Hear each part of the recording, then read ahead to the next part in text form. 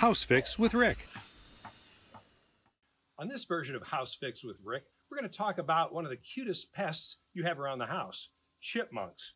If you've got chipmunks all around your home, yeah, they're cute. Thanks to Disney's Chip and Dale, everybody thinks they're cute, but they're not. They're a big pest and a big problem around the homes. They dig little holes right along the foundation of your home, allowing water to go down there. And if you're in the northern climates, it allows freezing to occur, causing pressure against your basement walls. And that can cause a lot of leaking issues in the future, as well as under slabs. They can cause breaking up of the slab of your home. So chipmunks, they're cute, but you want to get rid of them. There's a couple ways to do it, and I like to share a couple of the most popular ways that I like to tell people about.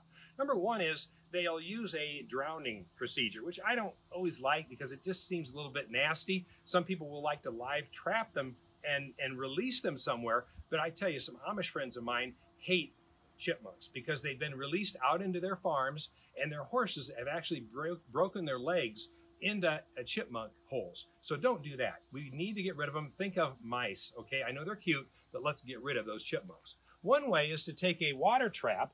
What we do is we take a little bucket, you find a step or an elevation around the home. Maybe you've got a log pile and they tend to run around the log pile. As you know, they tend to scurry right along the edges of different areas.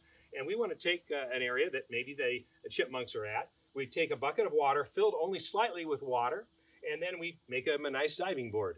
We take some, if you have some bird seed, but certainly pumpkin seeds or sunflower seeds work great. Put a few sunflower seeds on the diving board to lure them in. Then take some of the seeds and put them in the water below. They see those seeds, they grab those up there, they dive in, and then they kind of drown. That's kind of a maybe a not humane way to do it, but it is very effective, and a lot of people will use that because you have all these products on hand. Another product that I like to suggest, and one of my favorites, is something called a better rodent trap. It's basically a mouse trap. They make it larger, but it allows it to be opened up, and it's nothing more than an alligator clip kind of a function on the back end, and you don't have to ever touch the animal once you have it go in there.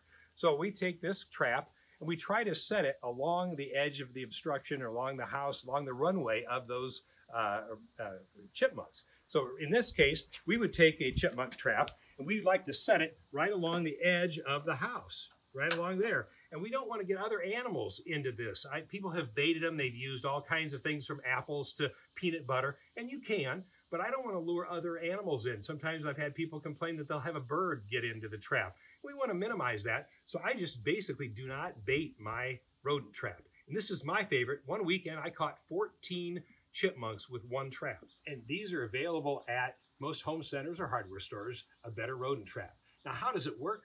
You take your little chipmunk, he runs across the foundation, hits into the trap like that.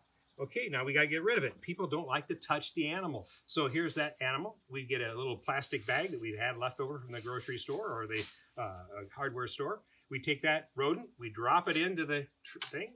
We reset the trap. It's already reset, just like an alligator clip. Set it back up against the foundation, tie up our bag, dispose of our little rodent, and we're done with another House Fix with Rick.